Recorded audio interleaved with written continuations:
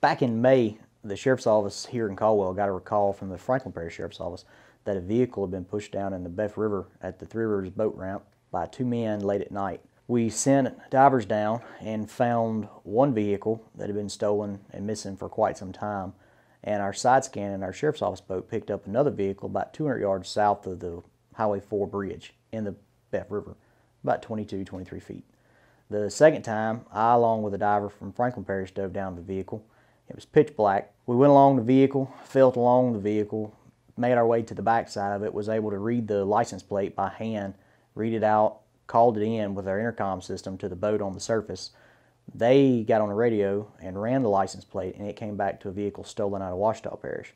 At that point, we notified the Sheriff's Office in Caldwell that we had a vehicle in our water here stolen from Caldwell.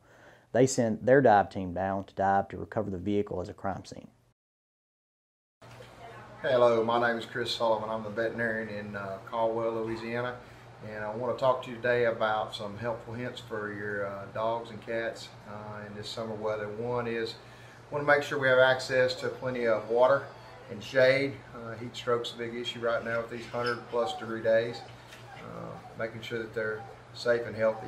Another thing we worry about around in this parish is the snakes.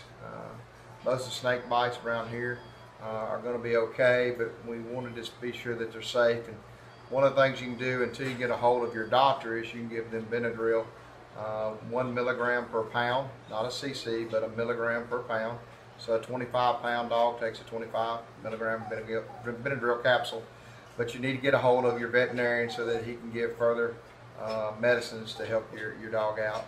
And probably the last thing that I talk to you about today is you really want to make sure that you keep them safe from the fleas and ticks that carry some really bad diseases. And there's lots of medications that you can get from your local veterinarian or from your pet store that will keep the fleas and ticks off of them, keep them away from these bad diseases. But those are the things that we're seeing in Caldwell, Louisiana right now, and we suggest you take care of animals in that way.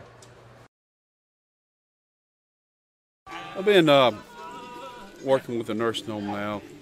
This is probably our 4th year. Twice a year we'll bring them out fishing, either here at the camp or to the house. Usually between 10 and probably 15 we'll bring out, and I have the trustees come help, and they'll bait the hooks for them and take the fish off, and then when we get through fishing we usually have them a good fish fry to eat. And as you can see now, we have one of them come play some music with us, just to get out and show them a little respect and how much we care about them.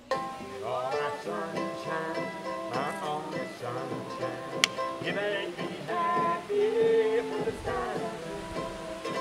You'll never know, dear, how much I love you.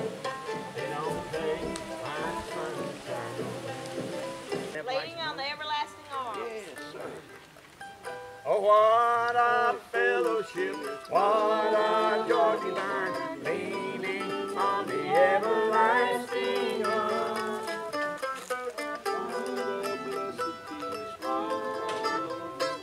Leaning on the everlasting arms. Leaning, I'm leaning, safe and secure, I'm on the board. I am a volunteer. We're all volunteers. We started this group in April of 2011 because Caldwell Parish really didn't have anything for its animals. And we started a no-kill shelter. It took us about a year to raise enough money to actually build a shelter.